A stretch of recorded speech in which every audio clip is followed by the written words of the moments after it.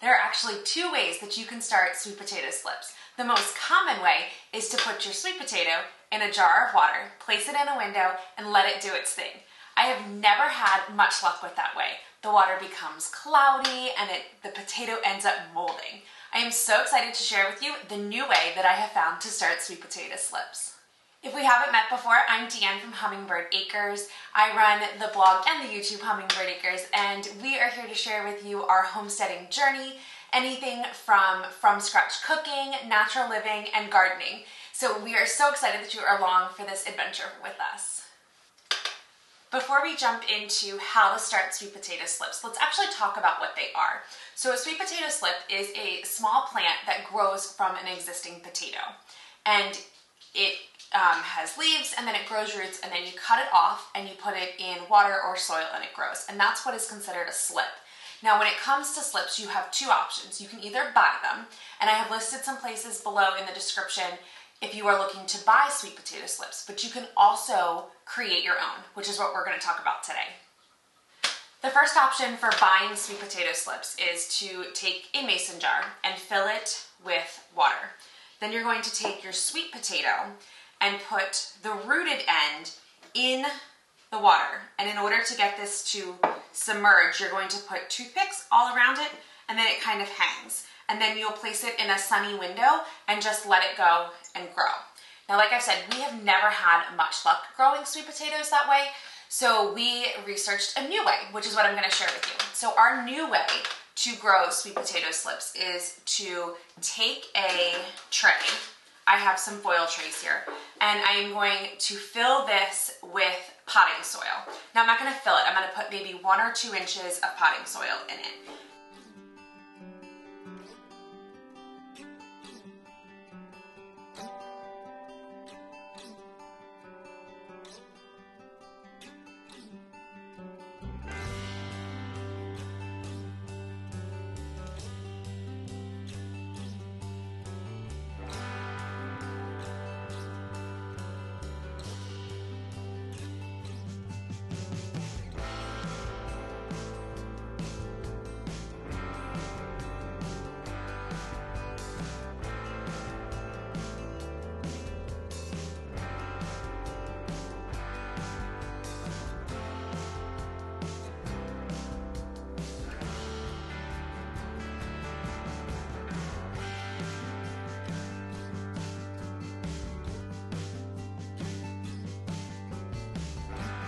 Once I have my potting soil in my trays, I'm going to water it in just a little bit.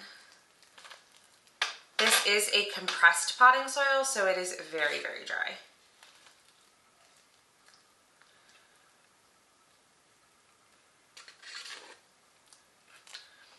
Okay, once I have it all watered in, I'll probably have to water it again later as well.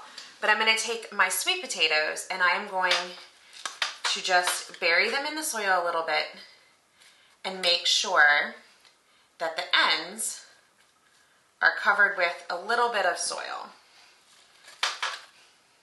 So just gonna push it down in there.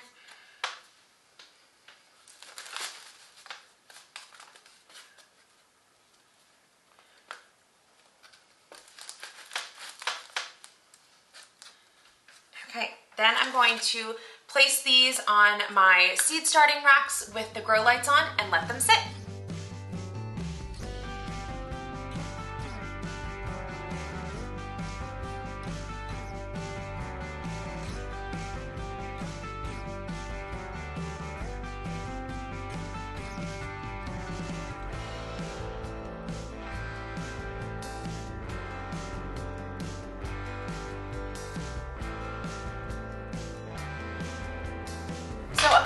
To note about both of these seed starting methods, whether you're starting your sweet potatoes in a jar or if you're starting them in trays.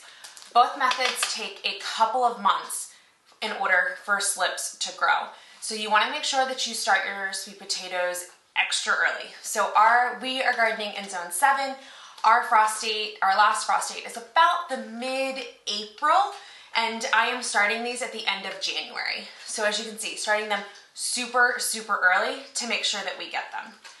And I also want to note, you don't want to use, and you don't have to use, the biggest sweet potatoes that you have to start slips.